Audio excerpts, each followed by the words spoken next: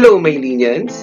This is Teacher Jason, and today we are going to discuss the topic Folk Songs of the Lowlands of Luzon.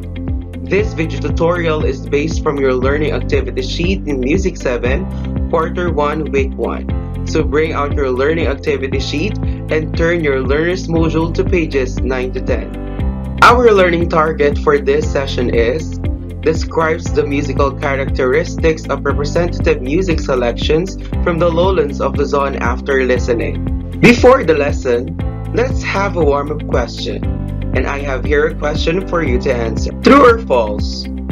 Folk music is learned through hearing rather than reading. Timer starts now.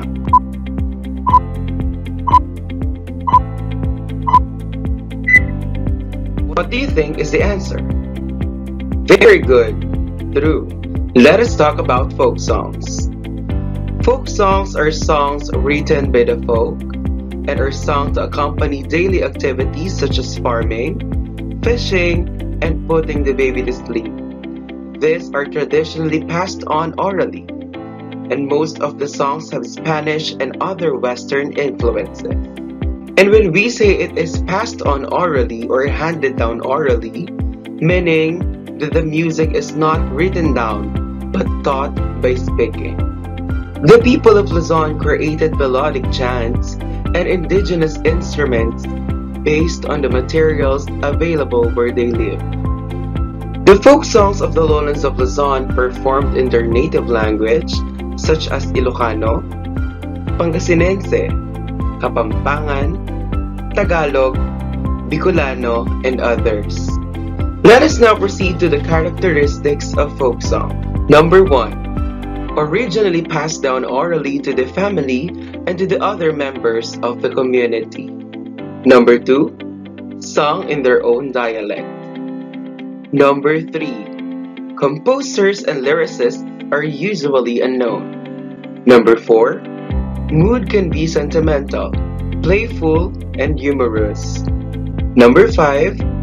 Concepts are based on nature or people's work, tradition, and culture. Number 6. Short and simple. And number 7. Either in double meter, triple meter, or quadruple meter. And here are some famous examples of Philippine folk songs from the lowlands of Luzon. Let's start with Ilocano folk songs. We have Pamulinawin, Naranyaga Bulan, Manang Biday, and among others. And for Kapampangan folk songs, we have Atin Kupong Singsing, Okaka Okaka, and I Mariang Malag.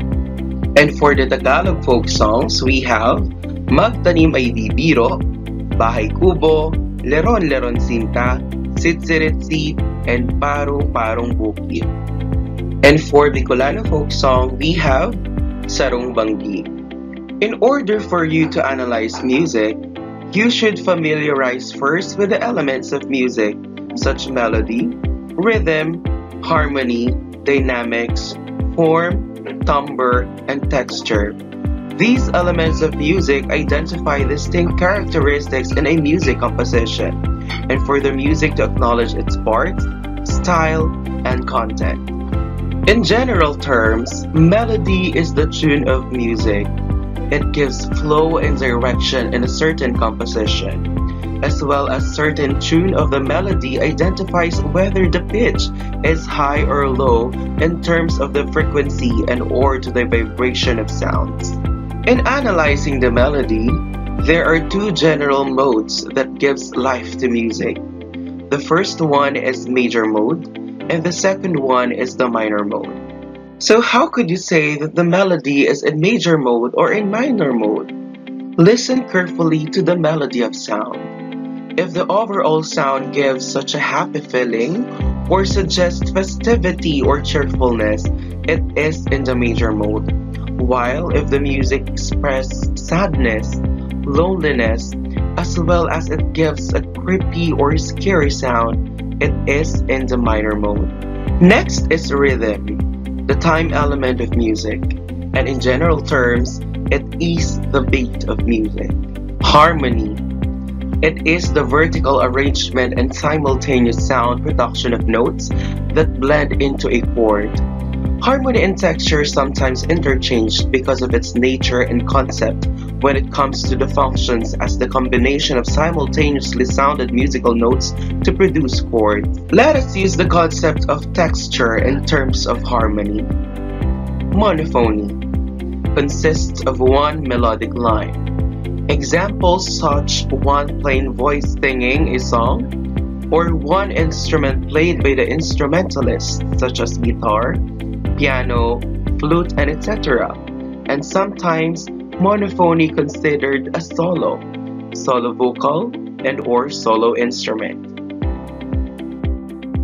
Homophony. Homophony consists of two melodic lines. Examples such voice and piano, voice and guitar, voice and another voice, soprano and alto, alto and tenor, etc. Sometimes homophony considered as duet because of the nature of two different sounds. Next is polyphony.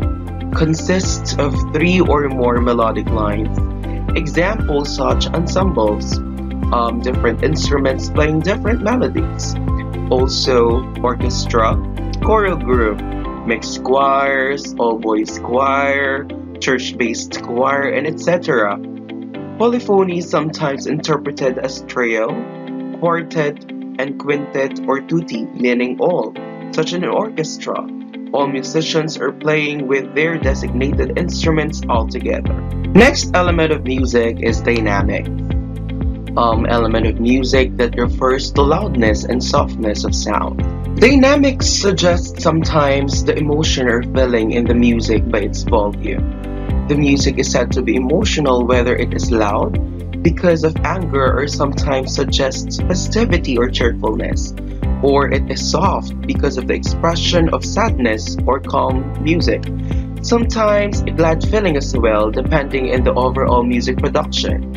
Yet, you will not judge only the music by its dynamics, because at times, the overall music gives meaning by all of its musical elements. And there are three basic dynamics. One, loud. Second one is moderate loud or soft. And last one, third one is soft. And there are three basic dynamics. Loud, moderate, loud, and or soft, and soft. The next element is form, the overall structure of a musical composition. The next one is timbre, the quality of sound, which characterizes the sound between instruments as well as the nature of the voice. In terms of the voice, basically we have soprano, high female voice, alto, low female voice, tenor, high male voice, and bass, low male voice. And that is the concept of elements of music, from musical analysis of music composition by Almighty Tabuena. So now, let's have some recap. What is folk song? Folk song is a song written by the folk and is sung to accompany daily activities such as farming, fishing, and putting the baby to sleep, and it is traditionally passed down orally. What are the characteristics of folk songs? The characteristics of folk songs are originally passed down orally to the family and to the other members of the community, sung in their own dialect. Composers and lyricists are usually unknown. Mood can be sentimental, playful, and humorous. Concepts are based on nature's or people's work, tradition, and culture. Short and simple, and either in double meter, triple meter, or quadruple meter. At this point, turn your activity sheet to enrichment part. Reminder: do not write anything on this activity sheet. Write your answer on a separate long band paper. For the enrichment activity, you are going to describe the characteristics of the folk songs Leron Leron Sinta and Atin Ko Pong Singsing according to their musical elements, and answer the following questions after listening.